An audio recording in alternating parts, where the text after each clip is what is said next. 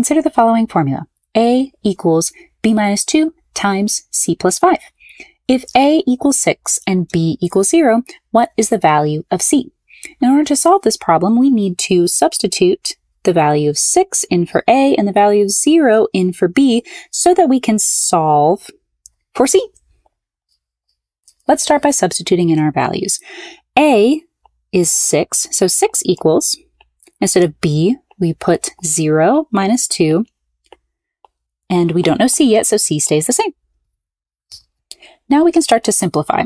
We can start with this set of parentheses right here. 0 minus 2 would give us negative 2. We can't do anything with these parentheses because C is an unknown variable, so we would leave those exactly as they are and bring down our equal sign on our 6.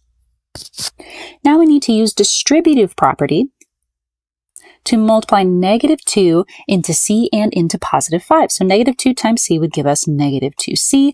Negative 2 times positive 5 would give us a negative 10.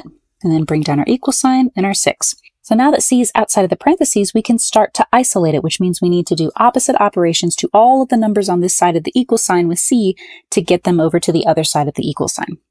Let's start by adding 10 to both sides. These two 10s will cancel out. 6 plus 10 will give us 16 equals, bring down the rest of our numbers, negative 2C. Negative 2 is being multiplied to C, so the opposite operation here is division. Divide both sides by negative 2. These will cancel each other out, leaving us with 16 divided by negative 2, negative 8 equals C. So our answer is negative 8.